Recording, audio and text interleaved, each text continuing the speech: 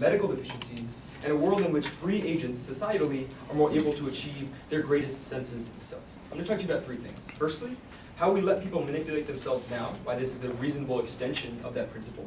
Second, the benefits to medical practice and the improvement of the lives of millions, which I think is a primary impact of this round.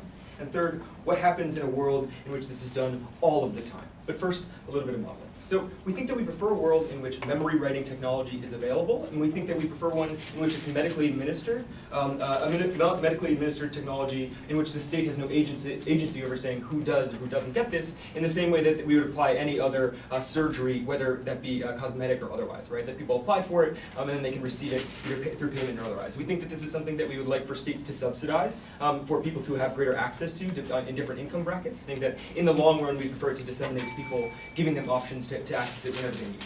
If there's a clarification, will this only be used for medical purposes? Not at all, no. So I'll talk about that more in my extension, but we think that the process of writing this memory is medically applied. In the same way that cosmetic surgery isn't really for medical purposes, it's cosmetic. We think that people will use this for other reasons that aren't strictly in order to solve some medical deficiency. So first, how we let people manipulate themselves now, why this is a reasonable extension of that principle. Because recognize, Madam Speaker, that people have bodily autonomy now, and ought to in a world wherein this is available. So firstly, we think that this happens in avoidance of pain.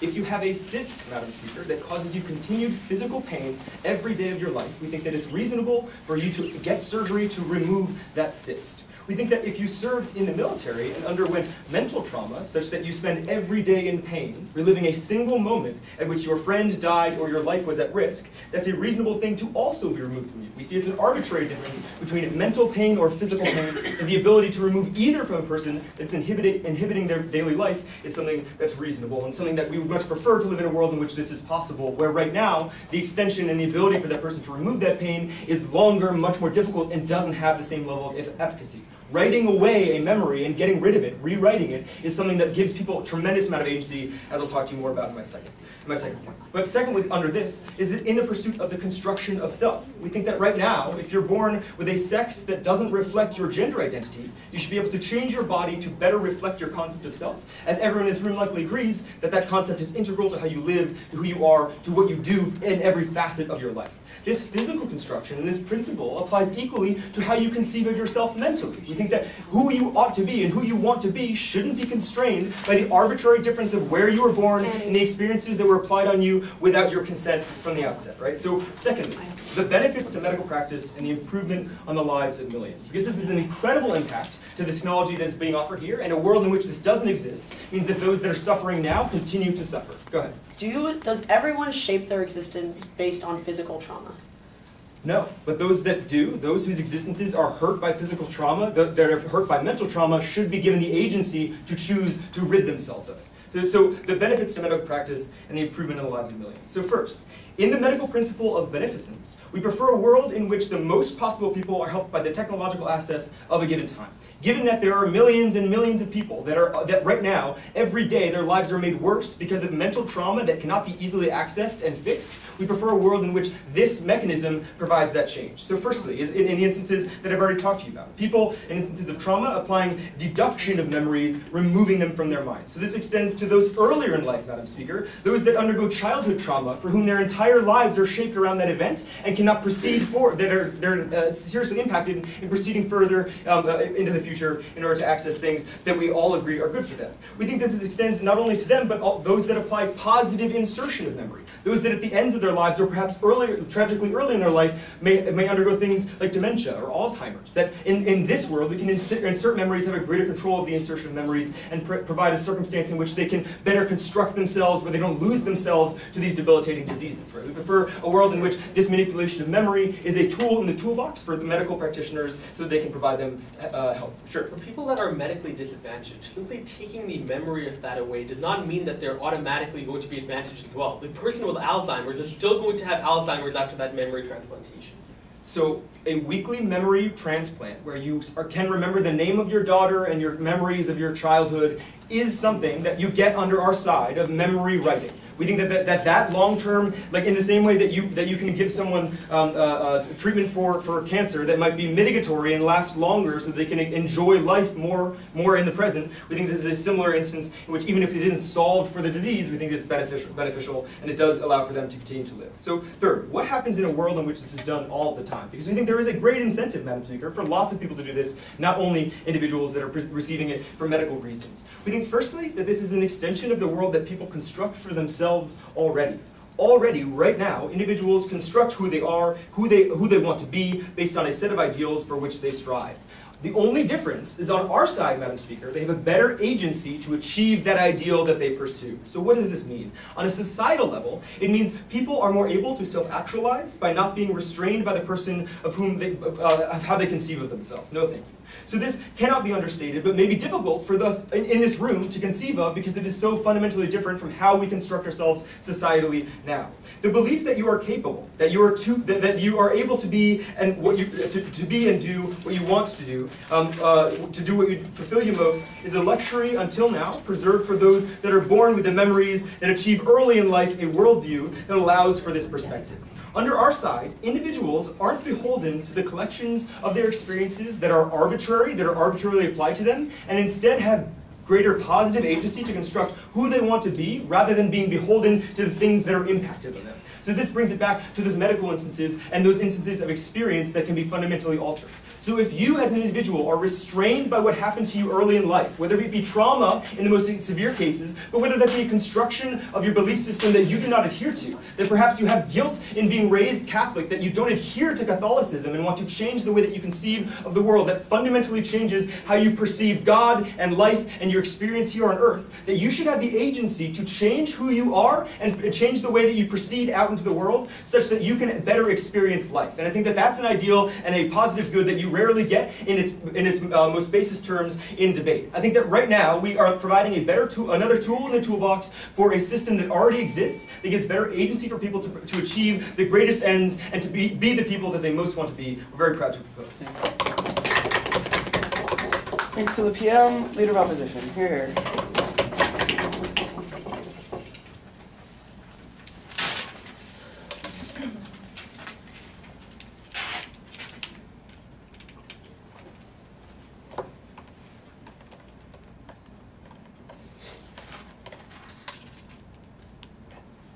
Honorable Speaker, though it is regrettable that there are people who suffer from mental disadvantages, the fact of the matter is, what we're going to contend, and Azra and I are going to tell you, is that those disadvantages do not necessarily define a person. And if anything, the collective pursuit as a society to try to help these particular individuals is a far better message and a far better way to alleviate the pain that they want, as opposed to their temporary solution to a fix that they never actually even get. A couple of things I want to do before even getting to deconstruction in our case. First of all, this debate is not simply in the realm of medical, like solving medical problems, right? We think this debate is partly what they finally got to in the last minute of their speech. It's just people using it conventionally, people using it simply to try to insert positive memories or just take off like their latest breakup or any sort of mental problems that they might have. More importantly though, on opening opposition, we believe that memories are very important for three primary reasons. Firstly, they provide you comfort. Secondly, they provide you lessons. And thirdly, it allows you to have a weighing mechanism for the very reason that I place a different amount of significance on a particular memory over another. You never actually hear whether or not you're going to have that on the proposition. First argument we're going to give to you is on the importance of natural memory. We think a world with this technology will disincentivize many people to go out and try to attain natural memories. Why is that? If it is so convenient for them to be able to plug in positive memories, they're not likely to go out and form the relationships and be able to actually gain those memories on their own. They're going to look for a shortcut. In many cases, we think some people will likely do this, and even if we're able to prove to you the harms to those some people, we think it's going to outweigh any of the benefits they can bring. Why is the importance of natural memory there?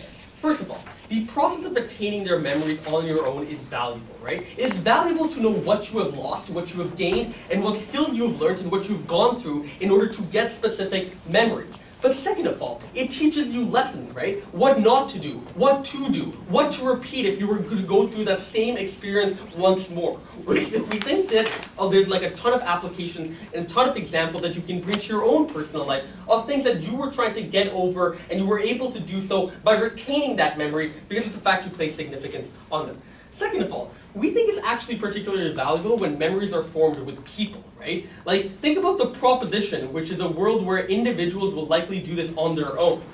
The benefit of being able to have our world is people creating memories with other individuals. And the way we normally find commonalities and the way we build relationships with people is on being able to have common experiences with them, being able to say that we engaged in common experiences where you're able to build those sociable relationships. We think these bonds are hindered on their side at the point where people are disincentivized to actually go and get these problems. So it's a self-fulfilling prophecy. If they want to go and alleviate problems, they're only creating more problems at the point where they're isolating these people that are likely to get it, that are going to be dependent on the very thing that they propose. The second argument, on the importance of natural memories in the face of institutional struggle. Remember, there's a motivation, I'll get you in a second, for doing things. People who act on certain issues do it because there is a visceral reaction that they get, which is far different from an artificial reaction that I might have. I'll explain that a bit later after this video. So why should people suffering from harmful memories that are constrained by their past selves be social battering rams for the purposes of achieving their societal ends? It's not a social battering ram. It is literally, we think, an expectation that we've put on society today to help individuals that are disadvantaged, no matter what they suffer, right? In many cases, I think you are likely to take away empathy as well as understanding and any incentive for people to help individuals at the point where this mechanism comes to an effect. Because the government and individuals around them can simply say, hey look, there's this very temporary fix, we don't need to continue to try to research as much money or put as much money into researching on how to cure Alzheimer's, because it's a quick fix that people can be dependent on in order to be able to get over it. But second of all, I think getting over issues that you have actually builds character, actually allows you to learn lessons on what not to do, what to repeat, and what to do in the future.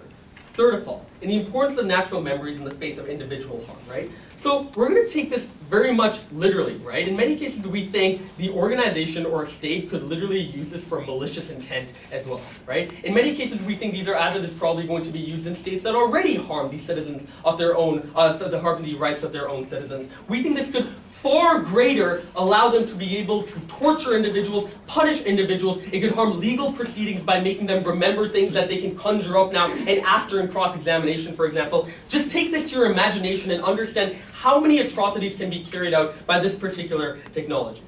Now let's take a look at what they had to say. The first thing he told you is that it lets people manipulate themselves, and that is an extension. He talked about bodily autonomy and how you can do surgeries on your physical being, and this is just an extension of it. There's a couple of responses. First of all, we limit bodily autonomy for certain reasons as well, when they have direct harms to others. We think this resolution does that at the point where you're allowing individuals to rewrite history, allowing them to rewrite relationships they have with other people, and create predispositions in their brain that might be harmful to other individuals when they associate the memories that they've been able to conjure up and artificially put in their mind to that particular person. Go for it. Are you principally okay with psychiatric treatment or pharmaceutical treatment that fundamentally alters an individual's personality or personhood and not the pure sense of self that you But there is a distinction here. All of the things he just labeled are supplementary to the individual will that you conjure up on your own to be able to get over these particular problems. It is a balance and it is a mix, but the absolute response that you get from proposition of just take this one surgical procedure of like implanting memories is absolutely ridiculous and absolutely doesn't actually take into account the balance that you have to create. But third of all, in many cases, we actually think the mental trauma that they talk about never actually gets fixed. The reason you had that mental trauma never gets fixed when you put a band-aid solution on what they're trying to conjure up. Because in many cases, we think there's a lessened incentive for medical professionals, a lessened incentive for state actors to fix the very problems that are leading to this mental trauma, that are leading to these physical ailments that they're talking about and trying to get over. A couple of things in regards to the medical practice, right? We think, in many cases, that simply having weekly meetings and being able to actually try to get over these particular issues that you have don't lead to these issues actually being taken out, right? It's at the point I'm so dependent on these particular tools like memory augmentation for my individual happiness, I will never get over my problems, right? If I'm getting weekly meetings and having to go and try to solve these problems, I'm never actually getting over the issue. If anything, I feel 2 days or 3 days of sadness, go get this memory augmentation, feel the same thing once again, and once again. You're never actually able to get over the very issues that proposition labels in their first speech. For all of those reasons, very proud to oppose. Thank you.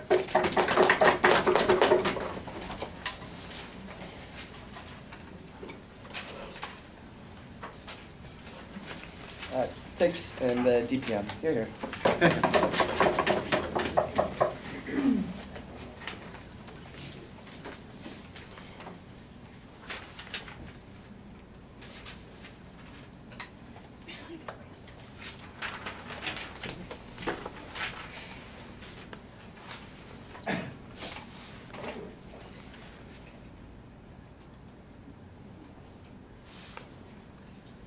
The leader of opposition tells us that the best way to solve social problems is to have the people most affected by those social problems and most traumatized by those issues be the force for change always. And we should never allow those people the opportunity to escape the trauma that has plagued them in their lives. And we should never allow them the agency with which to choose how they construct themselves. We think that this construction by opposition means that there is less efficacy and less agency for people to define who they are. On government, we stand people choosing who they are in a society. And we think that society is better off as a whole when people are able to make that choice and people are cognizant of people making that choice and are understanding of that choice being made. Okay, I have a few points of rebuttal before I get into three sort of actor analysis points on government. So one, how does this change the lives of individuals? Two, how does this change the situation of communities and how do communities people engage when this occurs?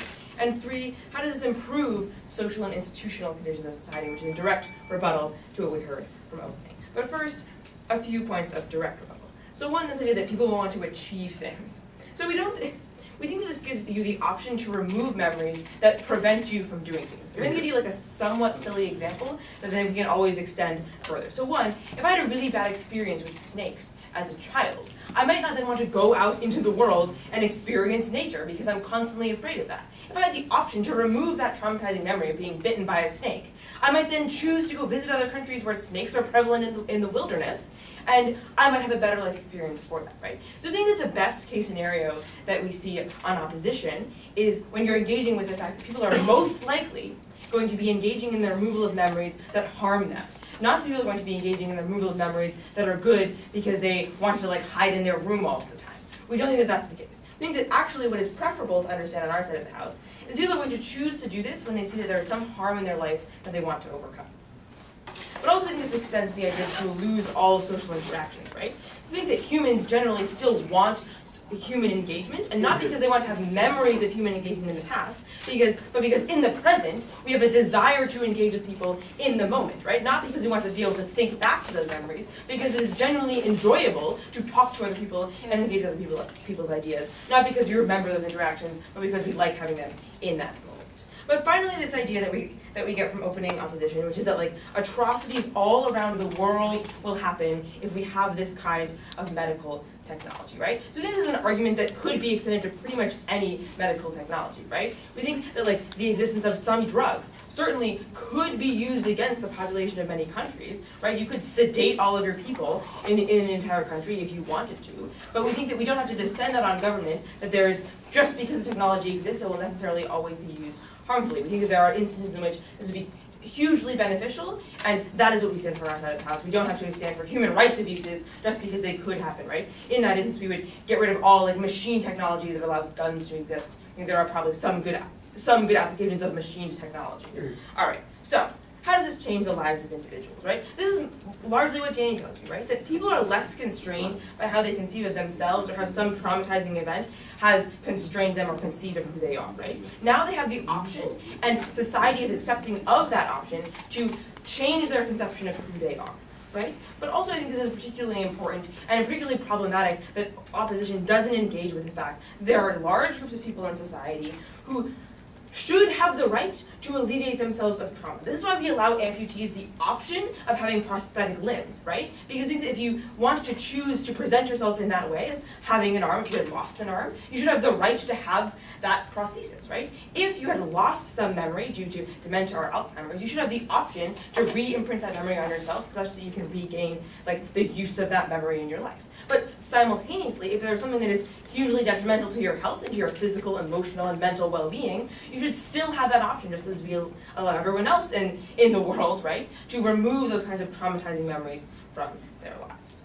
But also, and on a larger scale, right, how does this change the situation of communities? And how does this change the composition of communities when this is a practice that people generally are engaging in, right? Because there are things that they want to forget. I think that's probably okay if, for some reason, this is damning for composition, that like you might want to erase a breakup, right? I think that some breakups are particularly traumatizing, and you would probably rather forget about them. I'm sure everyone in this room can think of one person in their life who's caused more harm than good, and you would just rather forget that you engage with them. Yeah. We think that's okay, right? And we think that for some people, those human interactions are so harmful, such as that person has physically or sexually abused you, that you should have that option to remove that. Closing. Do you think a crime is only a crime when there is a victim?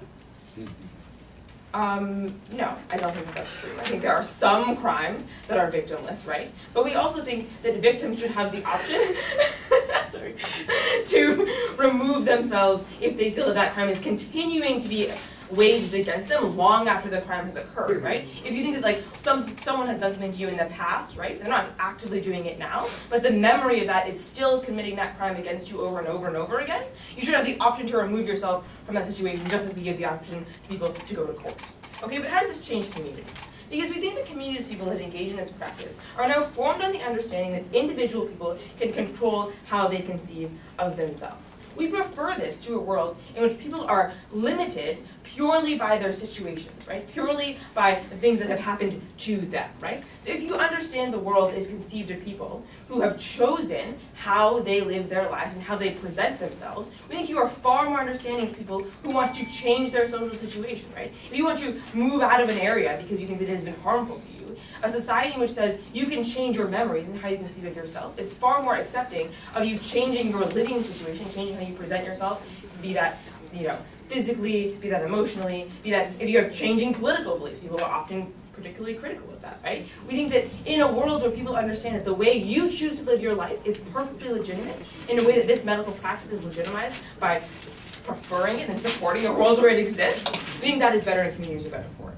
This also is better for social and institutional conditions, right? Because it means that we're going to have a far more nuanced understanding of the human experience, right? They want to say that we're going to forget about social injustice and institutions that oppress people just because people can forget about things in general. But we think that just as any medical discovery, just as any medical option means that we have a more nuanced discussion of how things happen, this will occur also. Just as physician-assisted dying has aided in the discussion of what it means to have meaningful care, what pain means to people, what emotional pain is, we think that this motion allows for us to have a more nuanced and meaningful understanding of what it means to have meaningful human interaction, what it means to create memories, and what it means to have memories imprinted upon you. So we have a better understanding of the human condition when we have a world in which memory technology like this exists. Thank you.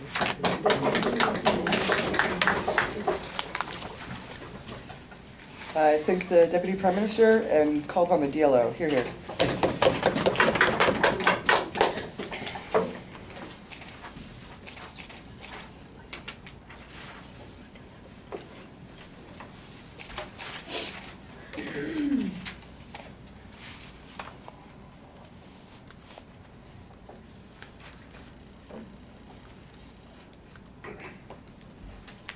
Honorable Speaker, before I get into rebuilding the points from Swish's constructive that were largely ignored, I think, by the Deputy Prime Minister, let's get into some areas of direct refutation with the entire proposition case.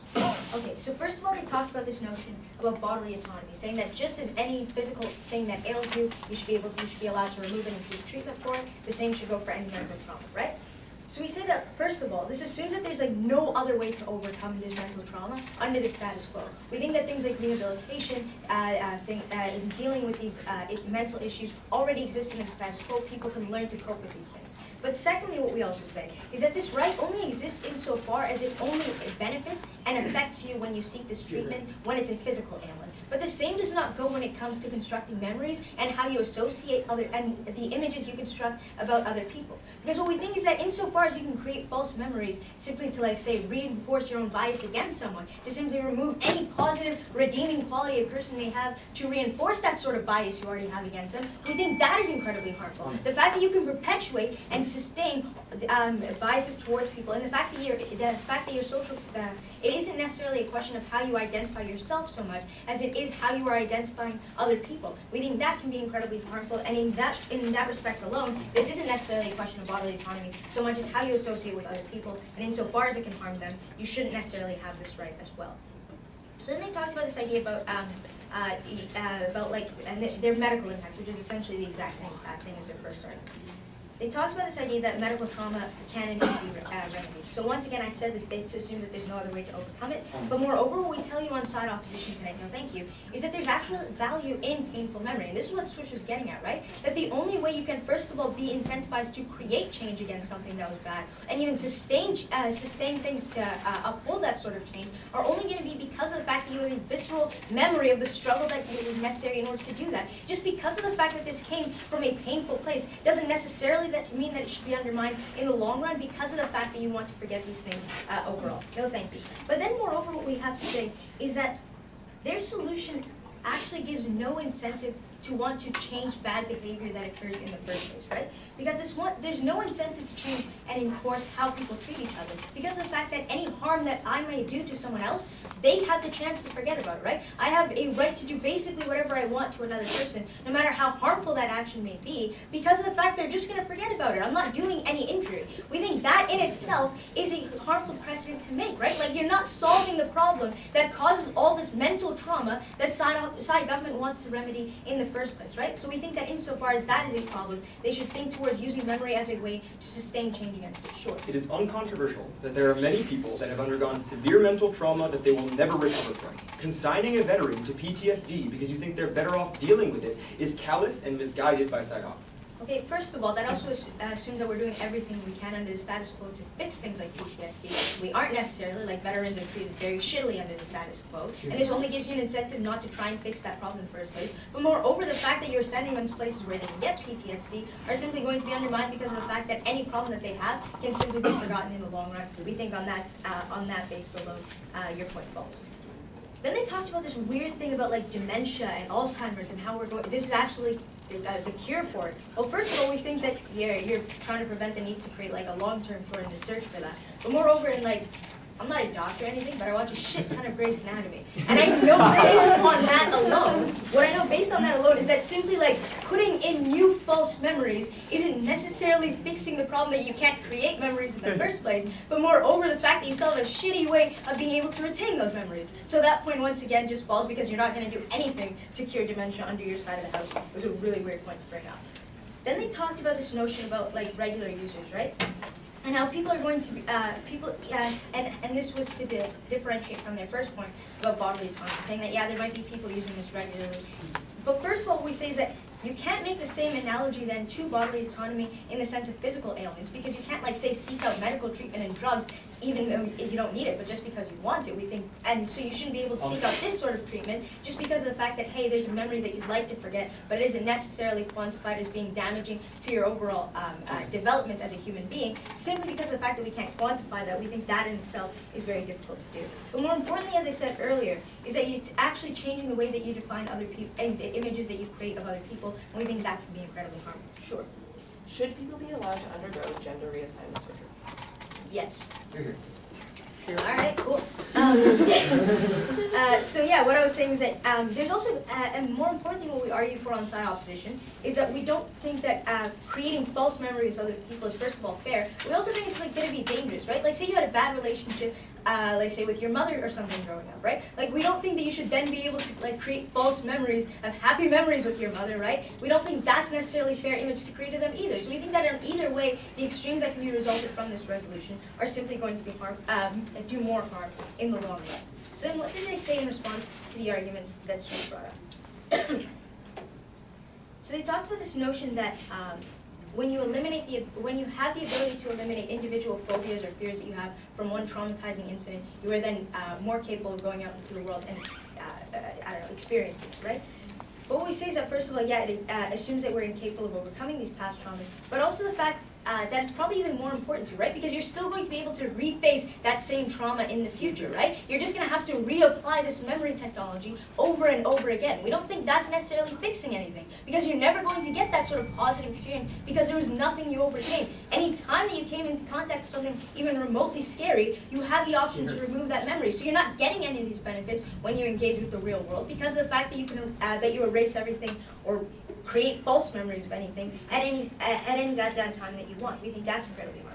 But more importantly, what Swish was telling you about was this idea about like the fact that you need to be able to remember past events, right? That having the memory of these struggles is imperative to actually creating change. Is imperative to creating change forward. That the only way that we want to create change, and the only way that we develop empathy for other people, is having a visceral reaction to what has happened. And in the face that that you don't have that visceral reaction every single day, the memory of these past traumas is necessarily going to be beneficial in that sense. So what have we shown you on our side of the house? What we have not only shown you is that there is an inherent value in having natural memory and not being able to modify and eliminate them whenever you want, because of the fact that you don't necessarily have a right to do that to your social community. But more importantly, what we say is that it actually does more harm to that individual and in eliminating and ameliorating the sort of traumas and past events that we wanted to seek this treatment for in the first place. And it's for these reasons that we proudly oppose. Thank you. Thanks to the DLO, MG.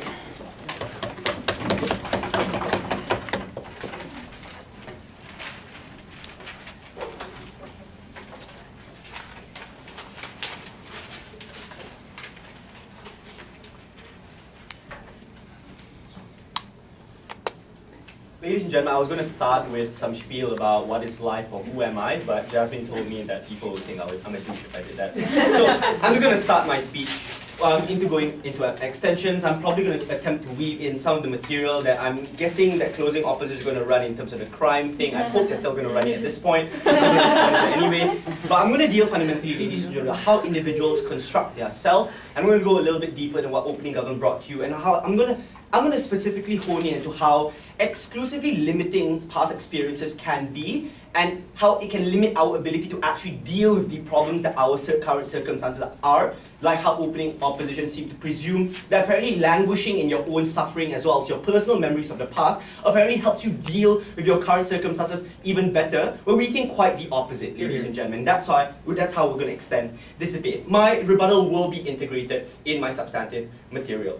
Firstly, ladies and gentlemen, I want to do away with some strange things, like the Alzheimer bit. Because I think, yes, Alzheimer's doesn't fix the problem, it's a stopgap measure, but just to put it out of the debate, probably that makes people feel better, and that's probably a good in of itself, and other doctors and people are probably going to still look for a cure for it, because some people are still suffering from it. For example, we have medication for AIDS, even though it's not a cure, but we don't just stop the finding for a cure for AIDS just because it makes people feel better in the meantime. I just don't understand why this is even a thing in this debate, right? So moving on with the substantive issues in this particular debate, is that firstly, ladies and gentlemen, I want to talk about the lessons that you garner from the particular memories that you talk about. Opening opposition has this very essentialist view in regards to the lessons that you learn and the struggles that you go through in regards to how you construct yourself. First and foremost, we think that life and the lessons that you garner from it are infinite and arbitrary in terms of the exposure that you have from it. This is especially important because all the lessons that Swish wanted to talk about on the opening opposition are lessons that are from a specific set of arbitrary memories that you could have gotten in any other circumstance in your life, and another set of memories could have given you another set of lessons that you could have gotten in an infinite amount of selection as to what kind of lessons you might garner in this encyclopedia of memories that we call life, ladies and gentlemen. In that regard, there's no exclusive value in regards to one set of lessons in comparison to what other set of lessons you may get from another set of memories, that was a mouthful, or that you may get under our side of the house. That means they cannot definitively tell us that someone having to go through the lessons of their birth, ladies and gentlemen, is any better or worse in comparison to another set of lessons that they go through of their choosing, ladies and gentlemen, this side of the house. But secondly, we will go further than that. That oftentimes, individuals that garner lessons from circumstances that they never control are extremely limiting, and they never are able to garner the lessons from those instances anyway. The fact that individuals that go through abusive childhood statistically end up being abusive individuals as well. People that live lives of poverty and suffer through that life of poverty, maybe experience racism, ladies and gentlemen, are unable to conceptualize a better life and therefore are less likely to, for example, aim for a greater job, or maybe they are demotivated and don't even try to go to school, ladies and gentlemen. The fact that those lessons oftentimes don't even materialize into them making their lives even better under their sunhouse, because bad memories sometimes debilitate individuals from actually manifesting those memories into actual improvements into their lives under that sunhouse. So they needed to make the connection under that side, the connection of analysis between having those memories and manifesting those memories into lessons and actualizing those memories into your real world, ladies and gentlemen. But secondly, I want to deal with this strange argument in regards to social circumstances and finding commonalities and friends. I'm just going to make fun of it. It's a little bit strange to have memories of having friends, but for 6 months you just don't meet anyone and not have any friends anyway. You don't have friends on Facebook. I'm probably guessing that having friends and being able to connect with individuals, ladies and gentlemen, is also a byproduct of you having the ability as well as memories in order to do so. For example, some individuals are extremely antisocial. Maybe they don't have any points of conversation, interest, or the ability to have self-esteem to be able to have connections and communal interests with individuals, ladies and gentlemen. These are the extremely limited circumstances which people actually might want to have memory changes to have that social connections, and are most probably the people who go through these procedures anyway. For individuals that have already connections, they probably don't want to go through in comparison to these people who are antisocial, because they have all the friends that Swish talked about that apparently make their lives so much better. But there are some circumstances, for example, social circumstances like racism, inherent poverty in communities, ladies and gentlemen, that limit your social circle or limit your want or ability to interact as well as integrate with other communities in this particular in these particular societies, ladies and gentlemen, that severely limit their ability to integrate and are byproducts of circumstances in their life that they could never control, ladies and gentlemen. We think that we would rather live in a world where individuals have autonomy to be able to make themselves confident enough, have more self-esteem, have the memories, interests, or what have you, ladies and gentlemen, to be able to breach the kind of social barriers and immutable characteristics that are not so immutable right now, because they can finally take control and break down those barriers under our sunhouse. That means, in terms of trying to create commonality and relations with people, people will want to have these memory changes, not as an end of itself, but to create memories to enable them to be able to create commonalities with other people, ladies and gentlemen. And that's how we win that clash on this side of the house. I'm going to give back half a chance. Do you think that your happiness is mediated by your ability to feel pain? So yes, I do think that sometimes you feel happier when you can conceptualize what pain was in the past, but ladies and gentlemen, that doesn't mean that we would rather have everyone go through a lot of pain first in order for them to feel some kind of happiness later. If we could live in a world where nobody would have to go through trauma or pain to begin with, I think that would be a preferable world, because the natural conclusion of the principle that they just talked about is that you would rather have everyone lose a leg first for them to really appreciate what a leg feels like on that side of the house. And I don't think anybody would vouch for that in this particular debate, right? So, lastly, ladies and gentlemen, I want to talk about struggle. Because struggle is admirable symbolically because they had no other choice to begin with. But to also answer that POI, we would never have had those individuals go through that struggle to begin with, ladies and gentlemen. The very fact they told us that struggle and life and quality of life is something that we can't quantify, ladies and gentlemen, we think that's exceptionally important, because yes, psychiatric treatment is supplementary on that side of the house, but we would rather not these individuals go through those psychiatric illnesses or be able to control those circumstances on their own. That's why the litmus test in this particular debate is that would you rather people not have struggled at all rather than having to go through suffering. Ladies and gentlemen, we think that we would rather live in a world, ladies and gentlemen, that, let's say, criminals are rehabilitated and changed, for example, ladies and gentlemen, and if they have left the prison system and they are indeed declared free people, ladies and gentlemen, that they are able to determine their own life. They don't need to be feeling guilty about it their entire life if they have served their time. People should not be beholden by the structural as well as social barriers that life threw them. And that's why we are exceptionally proud to propose. Thank you. Thanks, Member of Government. Member of Opposition. Here, here.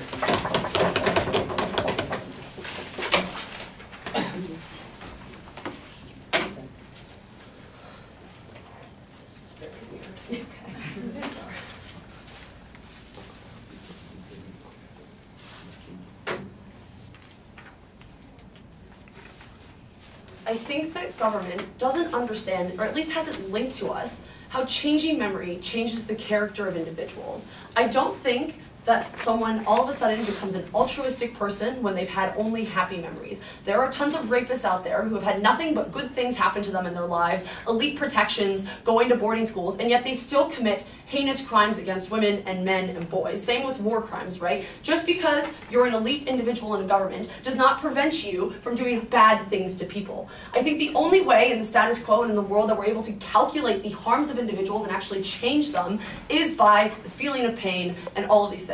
I know I always said that people do bad things and that bad things will be bad. We're actually going to explain what that looks like, how we get better societal change on our side. I also want to talk about the idea of devaluing the human experience and why that's important. First, a few points of outstanding rebuttal, right? Actually, I have like one outstanding point of rebuttal and then the rest is really in there. Okay, so this idea that memories limit the ability to deal with current situations and that abuse victims become abusers. I love this line.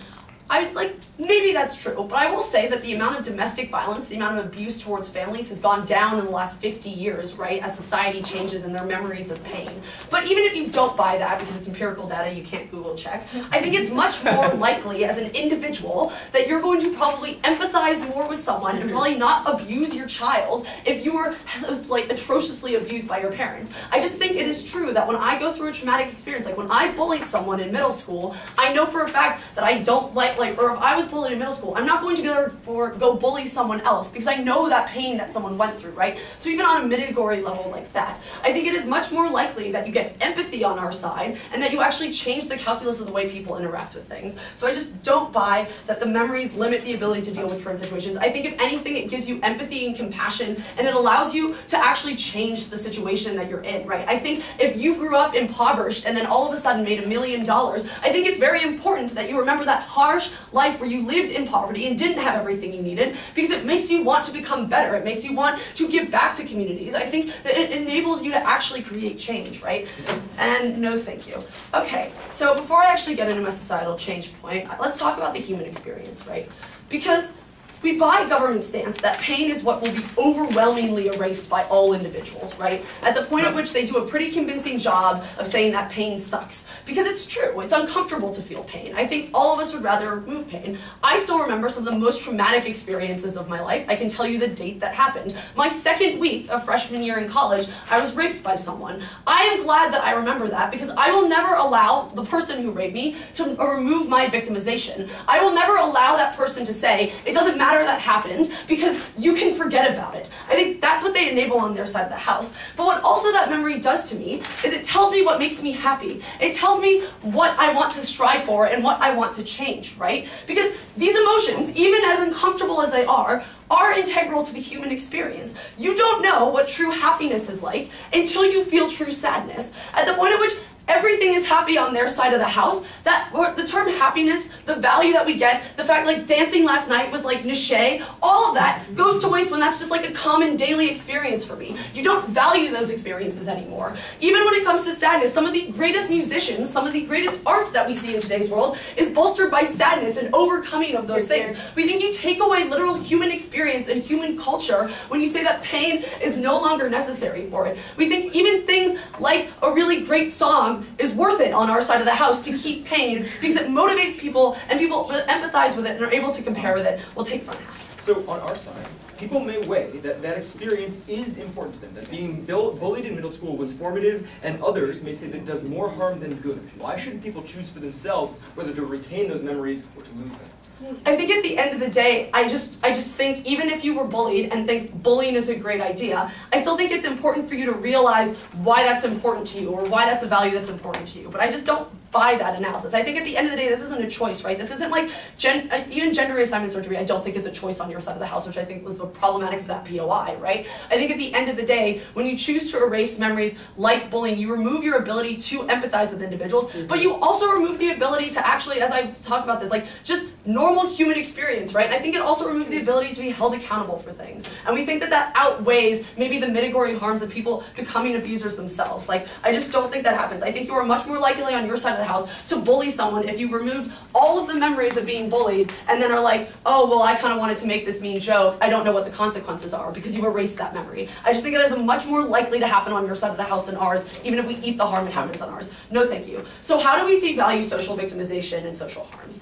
So we think it's wrong that victims of things, as terrible as it is, are able to reject things that happen, right? Because Taylor gets up here and goes, listen, we shouldn't use victims as battering rams, but they're not battering rams, right? They're the reason that we actually care about these issues. At the point, it's like, if we buy all the analysis on Gov, which is that people will erase all this trauma and pain that constrains them, being a victim of a crime is something that constrains you every day. But we claim that the choice to be who you are when you want to be, like who you want to be, is much less important than actually being able to value the impact of your testimony and your memory on things, right? Because we think that in order for society to prevent further dehumanization and things like war crimes, right? Getting testimonies from individuals in Rwanda after the Rwandan genocide was incredibly important for things like war ethics and things of making sure that we actually ascribe to certain conventions and international norms when it comes to humanity. We think when there are no longer victims who are willing to speak out because they can just erase their memory, you lose all mobilization to talk about these things. We think that all of a sudden it doesn't become important if a bad thing happens if people can just forget about that bad thing happening because there's no one there, there's no victim to tell you it was wrong, there was no victim to tell you, out of time,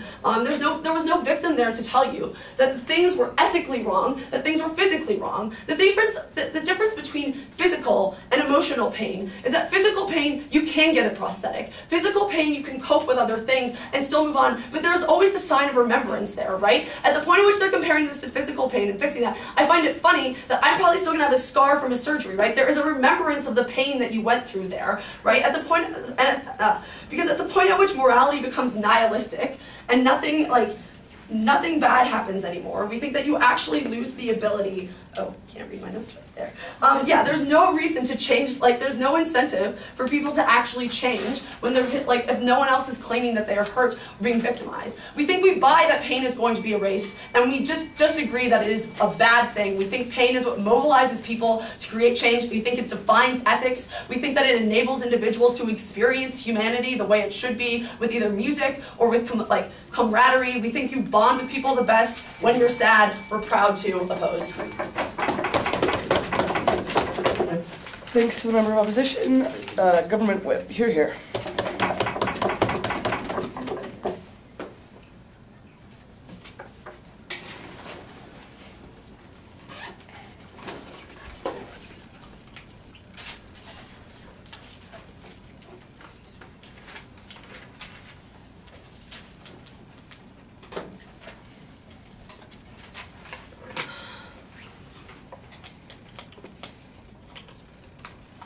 This debate has made an odd transition to whether or not people should have the right to rewrite your memories to whether or not some memories or painful memories can be valuable.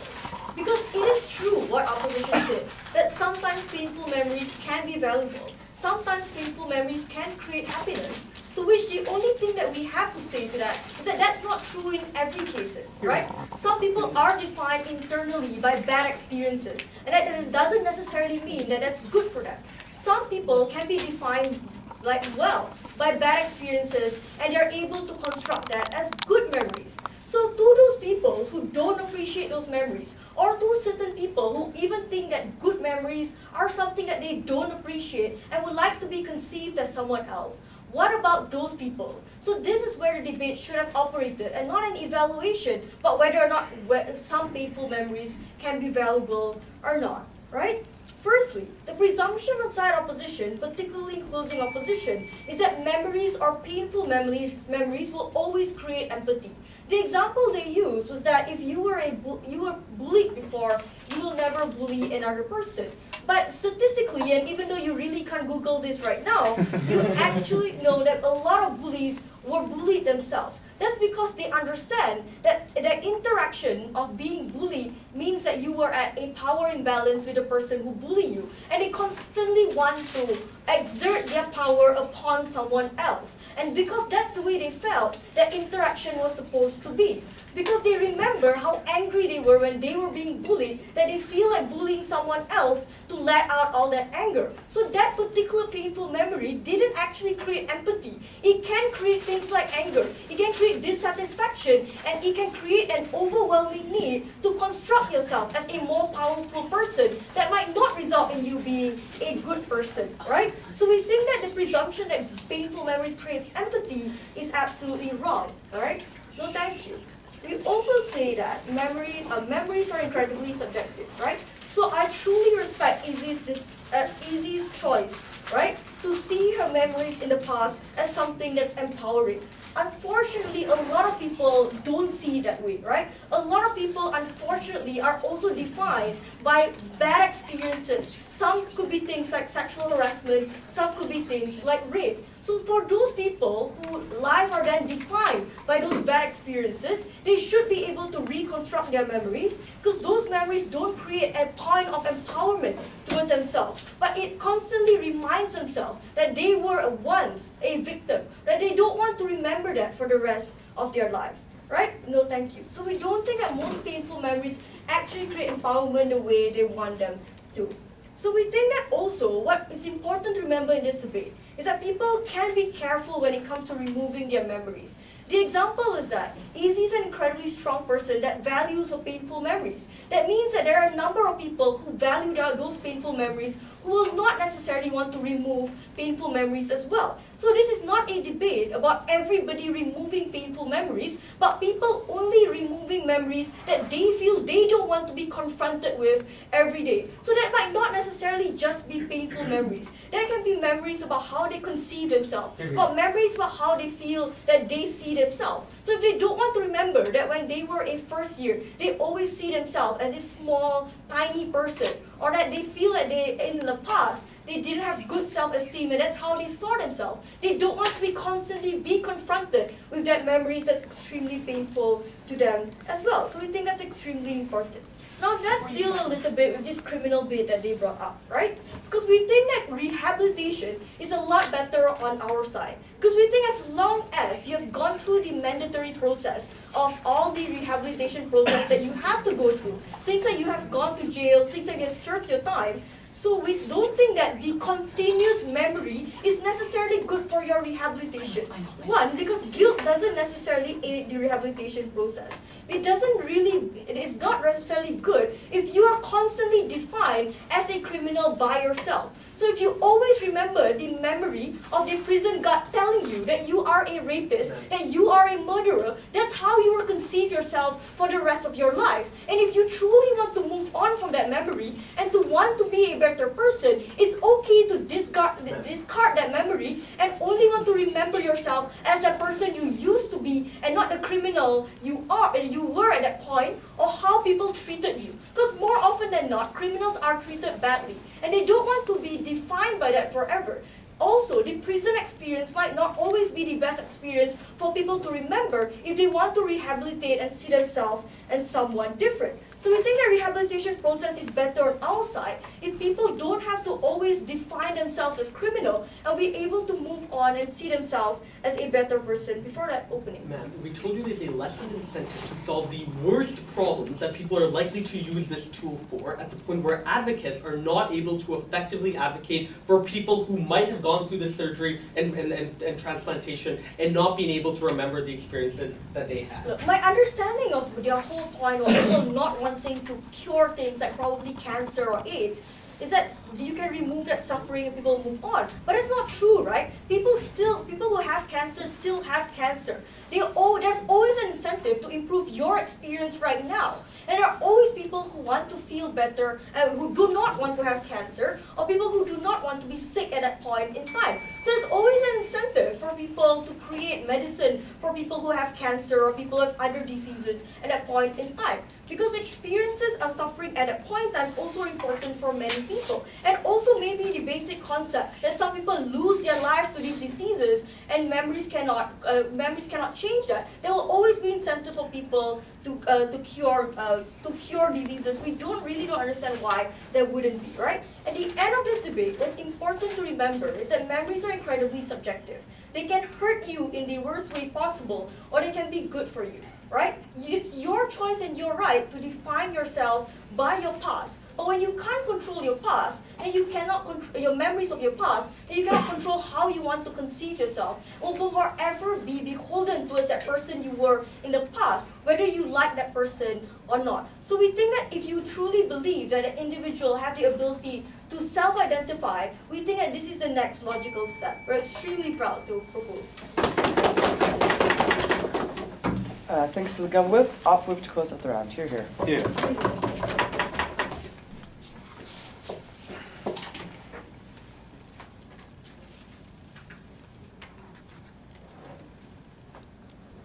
Sorry.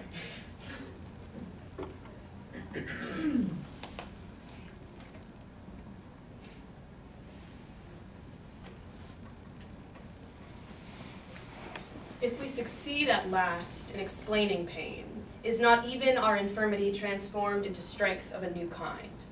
When Proust wrote that, he understood that the process of deconstructing your pain and deconstructing the experience and the trauma you had was not something you probably wanted to engage in. It wasn't something that you saw short term, that you experienced short term and thought to yourself, you know what, long term I'll be better off if I just work through it. I have it on good authority that Izzy's ability to reinstate a traumatic experience for her came from over a long process of working through and trying to understand what that meant to her and relate that to other experiences in her life. If you had asked her the day after that second week if she would have erased that memory, she would have told you absolutely yes with all my heart. I think you have to understand that struggle is a necessary part of the human experience. It is something like raw pain can contribute to unbelievable heights of beauty of what it means to be human and what it means to interact with the rest of your life that we think you cannot just wave away by saying people have the right to want to feel happiness. I don't think that competes enough with a lot of the analysis Izzy gave you about why this is necessary to the human experience. So I think that there are 2 points of clash in today's debate. The first is, how does memory change how we live our lives, a more practical question, and the second, are painful memories valuable to the human experience, a more philosophical question, because I think this debate at the end of the day kind of boils down to whether or not we prefer a world without pain and the acceptance of pain in our lives. So on the first, right? Because I think we get out of OG the ideas about abusive cycles and debilitation, right? And why it's really bad and these things are really bad and therefore people should have a right to opt out of them. A couple responses to this. First of all, I think that this is an argument for why pain sucks. We accept that. We think pain does suck sometimes. We also think working through it is a really, really good thing. But secondly, I think that this is an argument just for supplementary, bettering supplementary care and welfare, and maybe we should subsidize psychiatry and psychologists and that sort of thing, in terms of helping people work through that pain. We're happy to do those sorts of things. We don't think that this is necessarily an argument for just erasing the existence of a problem entirely. Insofar as we do not prefer a world where rape is not considered important just because the victim can't remember it. We think that a lot of these kinds of issues, like sexual assault against campus, only get spotlight, only get visibility by the victims of that crime because they are the ones who bring the advocacy for it. Because we think that the people who aren't affected by a lot of these crimes, especially when the perpetrator is somebody in power, generally just don't care about these sorts of things, and you don't get any kind of reform, you don't get any kind of visibility in terms of the public discourse about whether or not how we create these cultures, and we think it is far, far, far better to just have the pain and have people be able to work through that and use that as a tool of advocacy. Because also, when we get from largely the whole government case about choice and that being the most important thing in this debate, right? So a couple of responses to this. First of all, call me tough love, but I don't think choice is just an absolute value. I don't think you can just say, your ability to choose should be the preeminent thing on which we weigh everything in this world. I think that it is also valuable for, the other people who have been involved in an experience to also, I think that you have a duty to the other people in your memory to remember that memory authentically. I don't think that you have any kind of, one-on-one claim on that kind of memory being important. But secondly, I tell you that I think that we get kind of an unfair and dishonest characterization of how this would be used coming out of back half when they just tell you oh, well, only some people will do it. I think that a lot of people, because of all the reasons that pain sucks, which we all agree it can suck, means that people think pretty short term and are pretty pain averse and risk averse, and they're unlikely to want to are likely to opt into this and just erase it entirely. So I think in this world where this kind of thing exists, it's far, far, far likelier that you have the majority of people who just opt into it, and I think that is a problem insofar as it does mean that we do get less advocacy. legitimacy, because I think Izzy demonstrated a pretty substantial case about the ways in which these kinds of crimes and like war ethics and that sort of thing develop through testimony, through testification to horror and tragedy, and those are the ways in which we get any kind of social understanding, any kind of social deliberation or discussion only ever come through victims. This doesn't mean I'm saying that they need to be the social battering ram. What I'm saying is that it necessarily means that these people are the ones who only care about the issue because you kind of only care about things if they've affected you or they've affected your best friend. Before I move on, go ahead, Nifs. I mean, it's a little bit convenient for you to say that sexual assault in this particular circumstance requires victims in order for people to find out. But to test that principle, would you be okay with having massive amounts of rape happen if it means that people will finally be aware of it? If you're not, that means you prioritize the individual welfare or individual experience in that particular circumstance rather than the societal good. No, what good. I'm saying is that I prefer a world in which we don't allow rape, in which we don't not condone, in which we allow rape to happen because we say people can rewrite their memories and not remember it. We want a world that understands why rape happens and tries to make it not happen. We don't think rape is a bad thing just because people have been hurt by it. We think rape is also a bad thing because like a crime has occurred and because you have this like actual breach of consent. And we think these kinds of crimes and these kinds of tragedies get ignored, these kinds of traumas, when the person is no longer remembers it. We think that there is like an extra, like, more ethereal meaning to these kinds of terrible things that happen, more than just your individual relationship to that one thing happening once. No, thank you. Secondly, are painful memories valuable to the human experience? But before I move on, actually, I got it, Danny. So, by your own reasoning, some victims of trauma that find it important to keep the cause alive will choose to do so because it is significant, because they want society to see it and know about it. The amount of pain that you're consigning them to in those that would otherwise choose not to is significant and is not something that should be used for the societal ends that you're Okay, so a couple responses to this, and this gets into my next point about why painful memories are valuable, right? So firstly, I think that it's just like, that is the far minority of cases where people decide they're going to be the bigger person and ignore all of the pain they've had. I think they're just going to opt into it. I think we've provided structural reasons for why that's true. But secondly, I just think also that like, yeah, actually, I'm just going to get into the rest of this, right? Because OG talks about how, like, well, now you can self-actualize despite self-awareness because you can travel to snake-infested countries, right? But we think, first of all,